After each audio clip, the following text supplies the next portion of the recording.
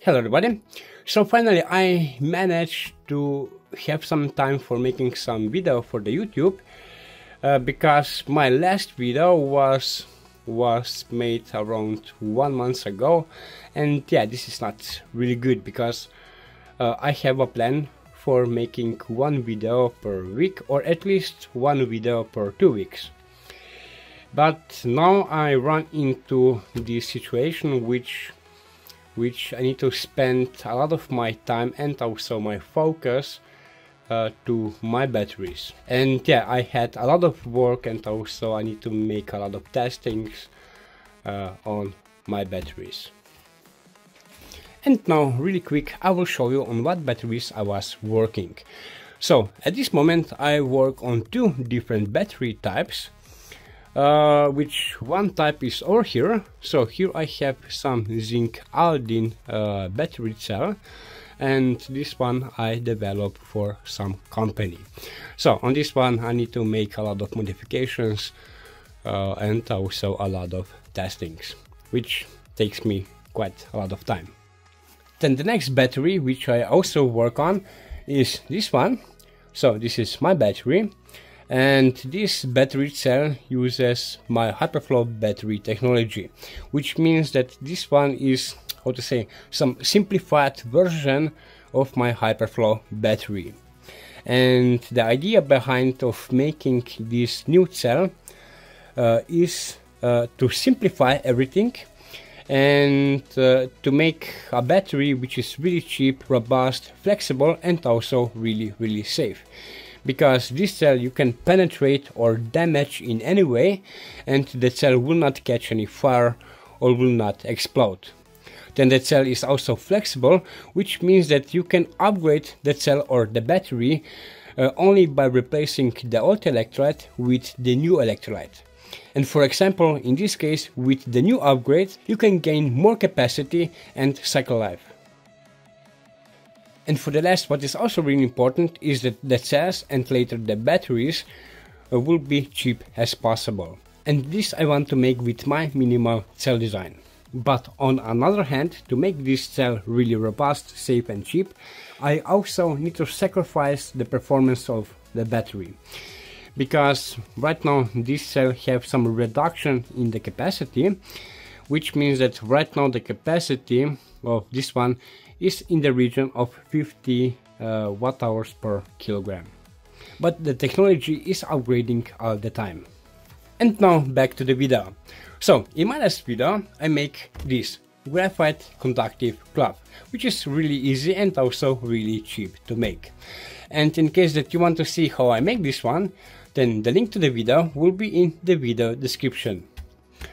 But the point of making another video on this conductive cloth is to show you how will this one perform in some battery.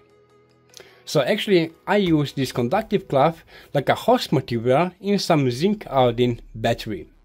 And yeah, I know that some graphite based materials in some zinc iodine batteries are not really optimal, because it's way better if you use some activated carbon materials like activated carbon powder or activated carbon felt.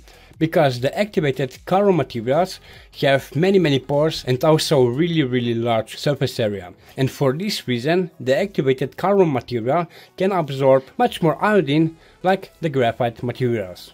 But because I already make a lot of testing on zinc iodine batteries, for this reason I already have some idea how some zinc iodine battery need to perform. And for this reason I had some interest to see how this graphite conductive cloth will perform like a host material in some zinc iodine battery.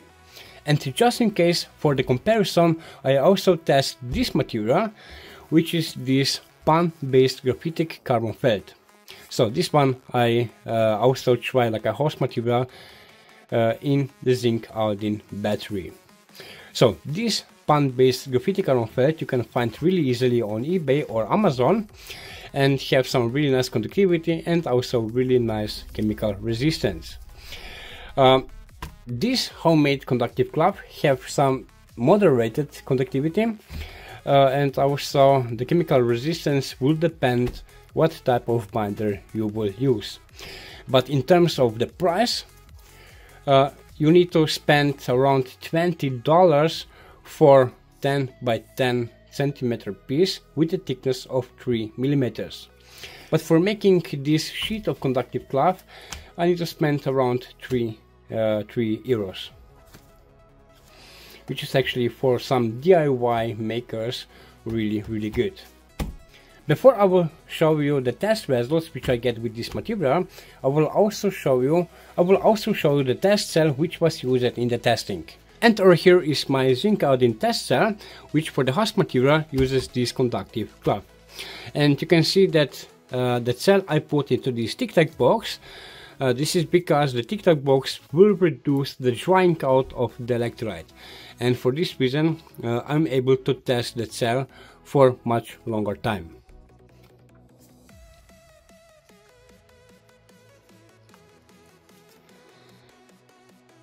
Now I will put apart.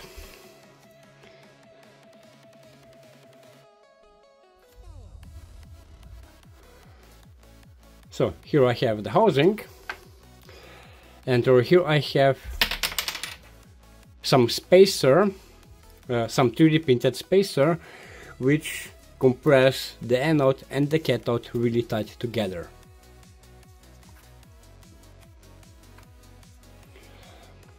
So here I have the zinc, which is the negative electrode. Here I have this positive current collector, which is made from graphite.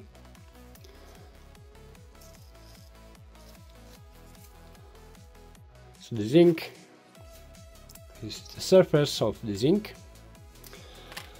Then for the separator, actually I used the same material which was made this conductive cloth. So the separator is made from some bamboo fiber cloth, and yeah, really nice. And for the host material I use this.